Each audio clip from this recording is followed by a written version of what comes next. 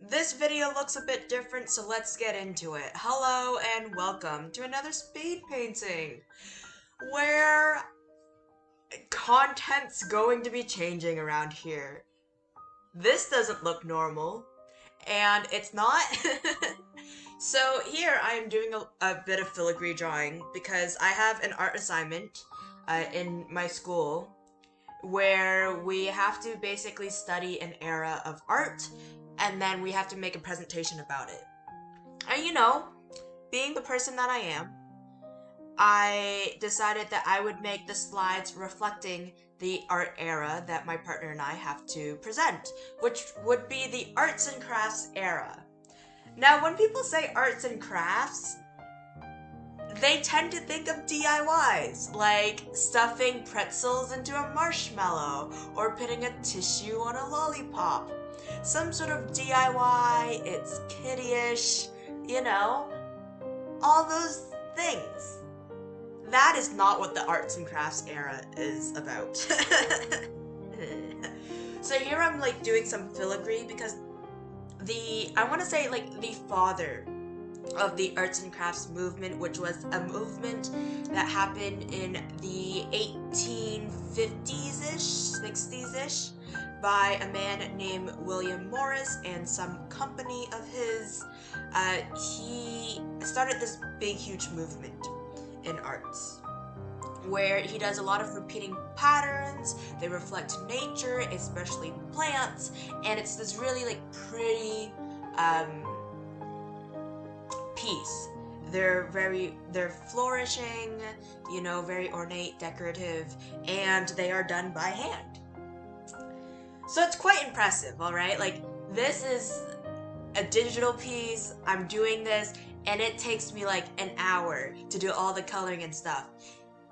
Just know that William Morris and his friends decorated a giant house, the interior, by hand. That is crazy. So if you're interested in the arts and crafts movement, you'll want to look up William Morris, and he's done this project. He's done a few projects. He's owned some press companies and whatnot, but he's done this project called the Red House, and basically him and his friends from school, I say friends because him and his company from school basically designed the interior decorations of this house that William Morris and his family was planning to live in. And it's a lot of repeating pattern done by hand, very fancy and whatnot. So I wanted to echo that into the slides. So we had to talk about what traits are prominent in the style.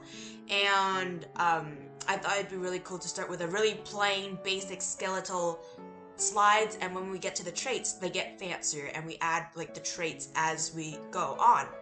So the filigree wasn't really cutting it because our professor slash instructor told us to focus a bit more on these sort of his books. Basically, he made these books and he did like the hand drawings for all these books, which is insane. But you see, William Morris is a man who comes from a wealthy family. He went to Oxford for school, and he had a lot of bloody time on his hand. Alright? Like, this guy did these things by hand, and this, like, the border alone took me like 3 hours to do, and I only did half of it.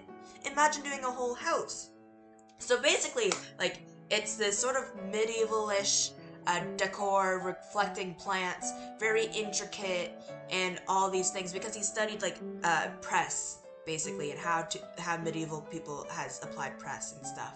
So I'm, like, sketching the design out in white on black, because it's a lot easier than doing it black on white, and to do all these details, so I cheated the lovely opportunities of being a digital artist. So I cheated. And yeah, so it takes a really long time. And the concept of arts and crafts isn't just the design itself, but it's this idea that people deserve to have quality pieces over quantity.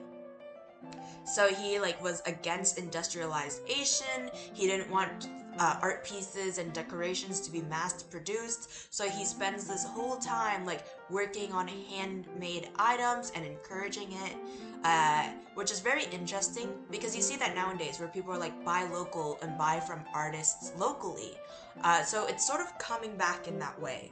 And it's very interesting to see how art movements can still influence current times, or how we come back to old beliefs and things like that. So, I do the slideshow, and you see, I'm like, okay, I could reuse the border because it's the same decoration throughout the whole thing. And then I reached the other sections of the presentation, which is the modern uses of the style, the modern impacts, and like a thank you card, because you gotta thank people for listening to your presentation that you've been droning on about. So I was like, we can't just half-ass this. We need to go all the way. So I end up doing a thank you slide and a so what slide. On top of that, I also had to do something called a drop capital, which is those really fancy or like different first letter of like a page or a chapter or whatever. You see them often in like medievals, and you'll see it here, where you have to like, it's really fancy and ornate, this style. So I had to do one of those, and I did the letter T because traits of arts and crafts. I made sure from then on out, when I was using these drop capital letters, that the sentences started with T's. Because like hell am I doing the whole alphabet in this design.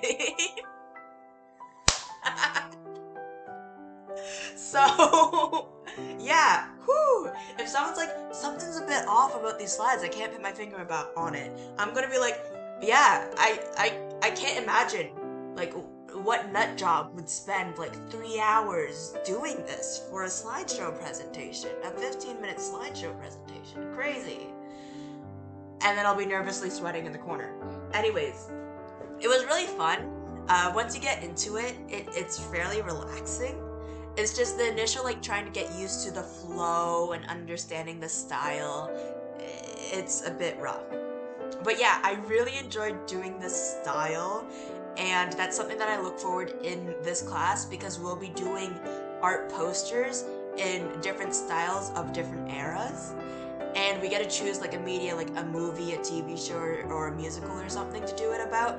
And initially I thought about doing Criminal Minds, but I think I'm going to do Heathers, because Heathers, there's so many iconic things. Like Criminal Minds, it's a crime show, and you do have iconic characters and whatnot, but since it's been going on for such a long time, the characters changed, especially like Dr. Spencer Reid, like his hairstyle changes. There's Rossi when he gets like in the later seasons, his hairstyle changes, cast members change in and out, and things like that. So yeah, I think I'm gonna stick with Heather. As much as I love Criminal Minds, I'll stick with Heather because they do have a lot of iconic things in Heather, like the color scheme, which is the green, blue, red, and yellow. They have iconic characters like Veronica, Heather, Jason Dean. You're welcome. And like they have a lot of iconic scenes that I could pick from and sort of twist into my own posters. So I look really forward to that. I am actually despite me being like, it took me forever to do this, I am thinking about doing arts and crafts for Heather, just because, like, I just think, I don't know, it feels like it could be really cool, especially if I do, like, a wine bottle spilling out with, like, vines of, like, grapevines tangling in and out of it or something, and then Art Nouveau would be really cool, and, like, a few other eras. So yeah, I'm really excited for that project. I'm excited to try my hand at other styles, because I don't try other styles. I'm a really bad artist. Anyways, no. See, that's the thing. I think it's really important to try styles, and like, if I think, you know, you've reached a good part in your artistic ability when you can sort of take on someone else's style. There's nothing wrong with sticking to one style and sticking to your own style because it took like time for you to develop that own style. But I think like it's amazing when people can copy other people's styles as well. So yeah, I stole the font from Google since he wrote with, I want to say, a fountain pen or a quill.